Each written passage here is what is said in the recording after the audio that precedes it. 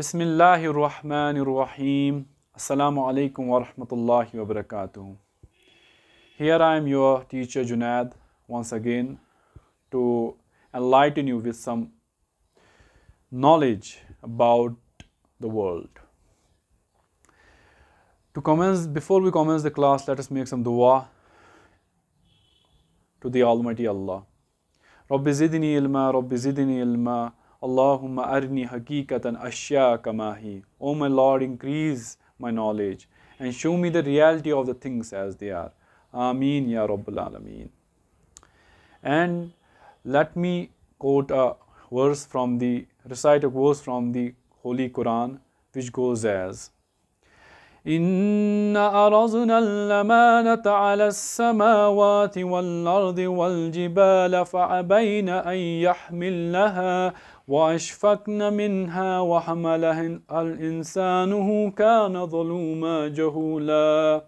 And when we propose the amanat of free thinking, rationality, imagination, creativity, etc., to the skies and to the mountains and to the earth, they all shuddered in fear. But man alone came forward and wanted to bear that amanat. But for now, man has proved to be unjust to his cause. Today, the lecture will be one of the 7 lectures that I will be delivering on the first chapter of the textbook Political Theory, textbook for class 11th. And if we turn to the page first, we can see there is a conversation going on between 3 cartoon characters, Unni, Munni and their teacher. Unni starts the conversation with another book to memorize, to which Munni also says, if only we could talk about things that concern us.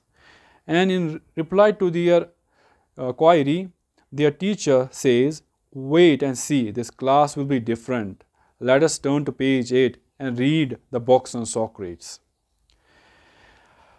To which Unni says, I don't know, but I like the way he reveals the inconsistencies in the views expressed by others. And the conversation ends with Munni saying, this is really different. Who is Socrates? Now about the box in question, we will be dealing with that in a separate lecture. But for now, I would just say that it is an extract from the masterpiece of the Greek philosopher Plato, the Republic. Now let us turn to page 2, and we can see there is an introductory part, and then the other titles of the chapter are: what is politicus, what do we study in political theory, putting political theory to practice, and why should we study political theory. And today's lecture will be about the introduction, the brief introduction that is presented before we go into the main topics like what is politics. And I tried to see what themes are touched in this in the 2 paragraphs, and I found out that the first 6 lines are all about what makes us human.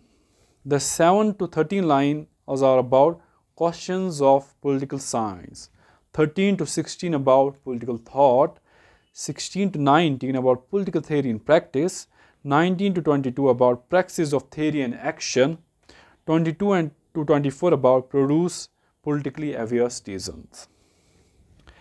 And in today's lecture, we will just be dwelling on the introductory part. So coming to the first 6 lines, the text reads as: human beings are unique in 2 respects. They possess reason and the ability to reflect on their actions. So according to the author, humans possess reason and the ability to reflect on their actions,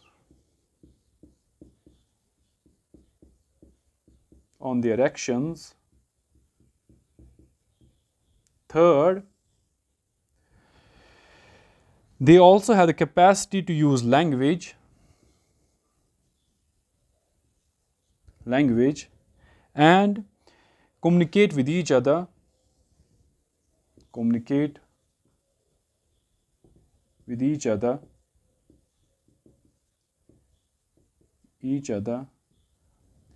and then the author again says that unlike other species, they can express their innermost thoughts and desires.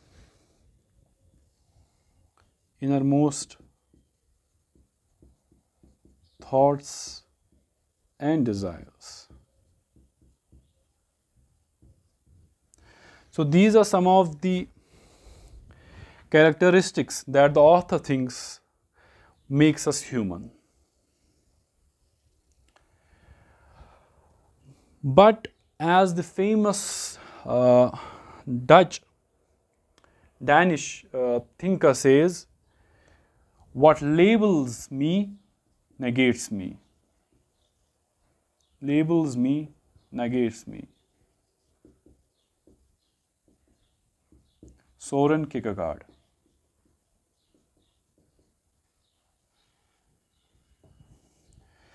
So, what the famous Danish existential thinker wants to convey is that when we try to put a label on certain thing, we think that the word has fully grasped that thing.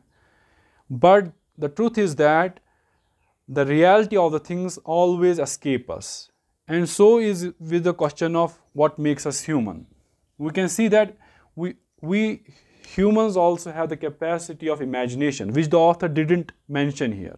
And there are many other characteristics which the author didn't bring into light.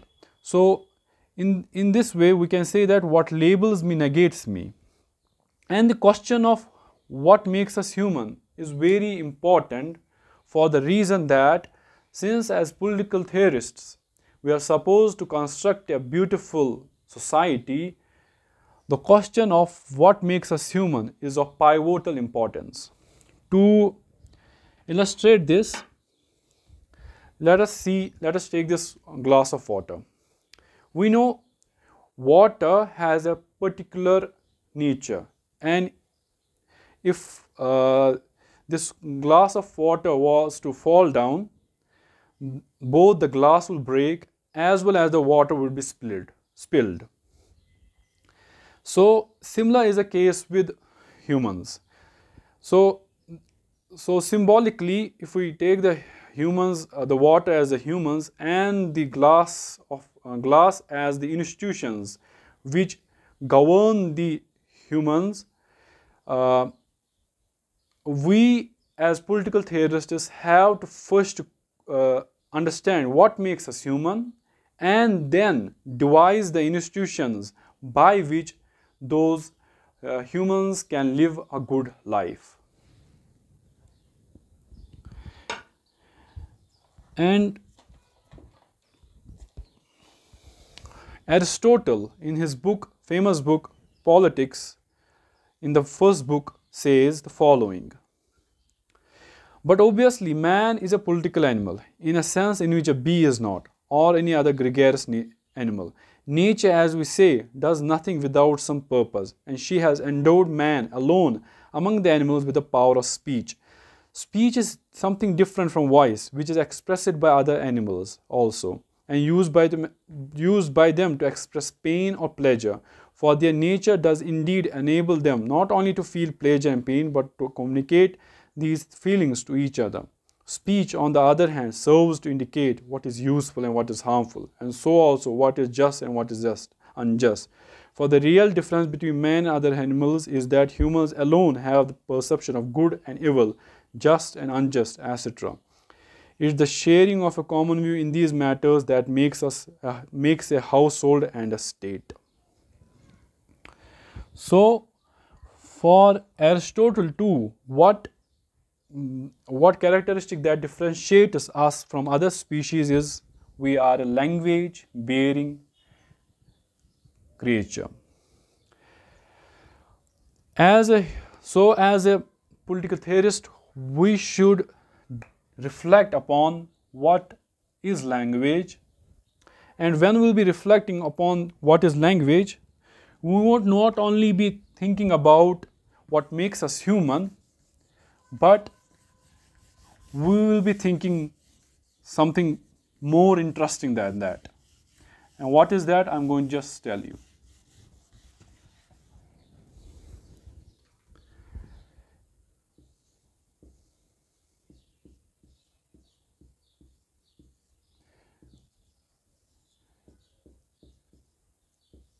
We humans think in language.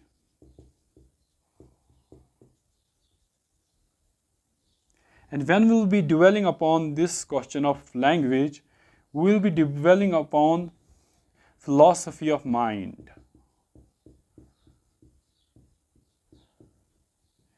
And when we will be reflecting upon this question, we will be reflecting upon what is intelligence.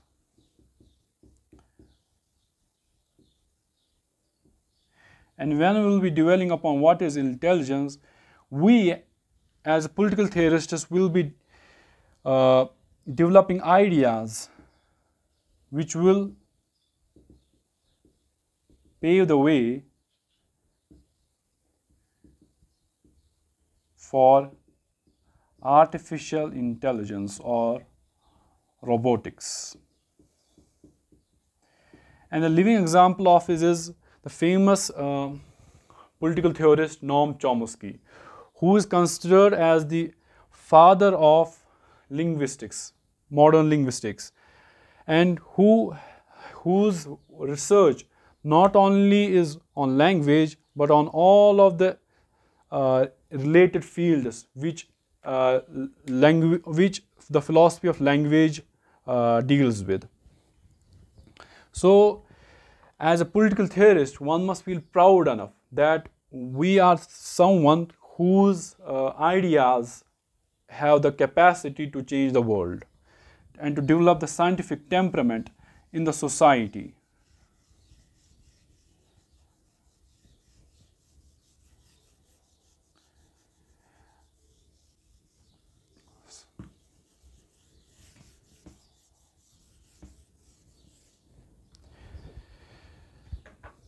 Then moving forward, there are the lines which deal with the questions of political science. And some of the questions that the author raised here are: how should society be organized? Why do we need government? What is the best form of government? Does law limit our freedom? What does the state owe its citizens? What do we owe each other as citizens? So the questions about political science can be innumerable. Just like a scientist who thinks about where did this moon come from? How is it that the moon remains suspended in the air without any support? In the same way, when the desire of a human being is to understand society, we can raise the questions like: what is state? Where did this state come from? What is government? Why do we need a state? And the questions can become innumerable. And by reflecting upon these questions, we will then be able to create institutions. And what are institutions? Institutions are simply rules, laws, norms which govern the human nature, resulting in incentives, structures of power,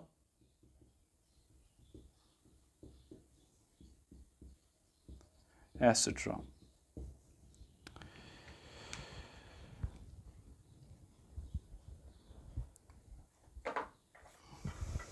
To understand this definition of what institutions are, let us take the example: you are standing in queue to buy lavasa in the Kandur Dukan.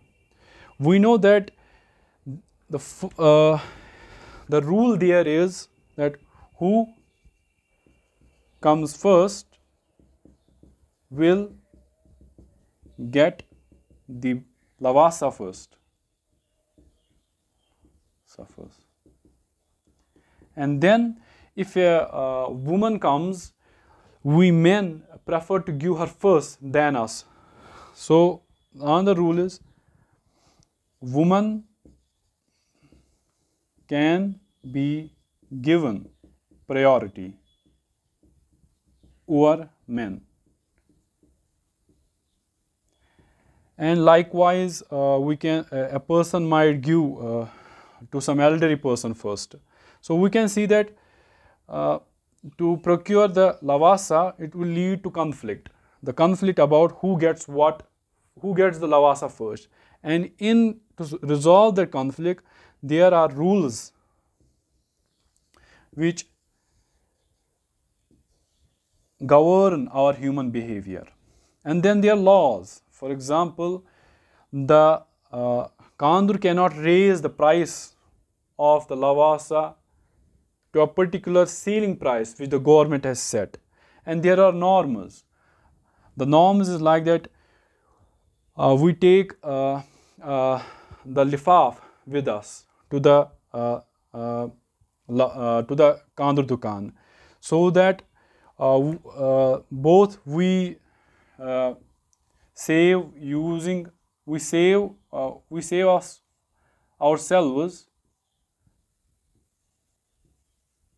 from using plastics which can cause environmental degradation. So then coming to the other lines,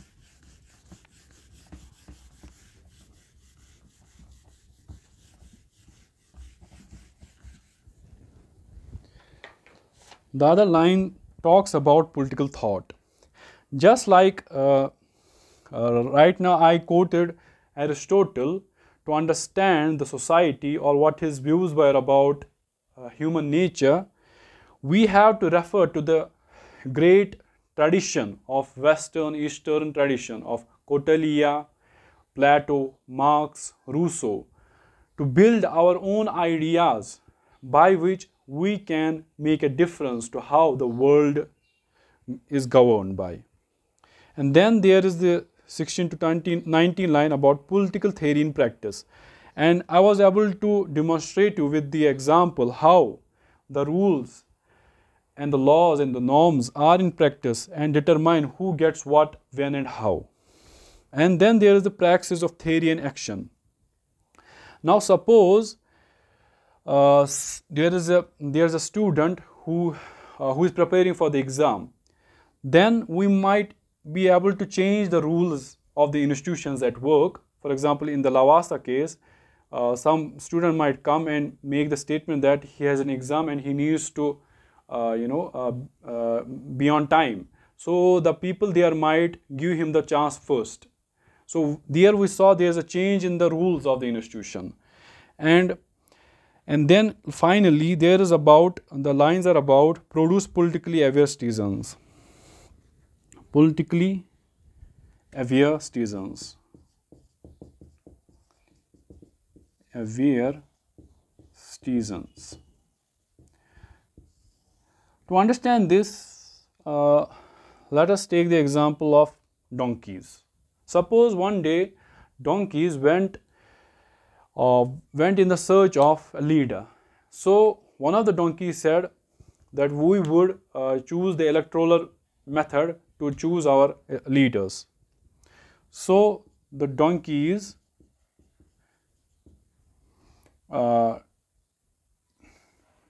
set up an election campaign, election system to choose their leader. So the question becomes, what will the donkey choose? And we know donkeys will choose donkeys will choose only a donkey to rule over them. What this story says is that in order for us to produce good leaders, we must, as a society, dwell and think critically about the different political questions and think about how a good society can be formed. Because when there are politically aware citizens, they will choose the right citizens, right leader to lead them forward. But if they choose to remain like donkeys, then they will only be choosing donkeys to rule over them. Wa akhiru da'wana anil hamdulillahi rabbil alameen.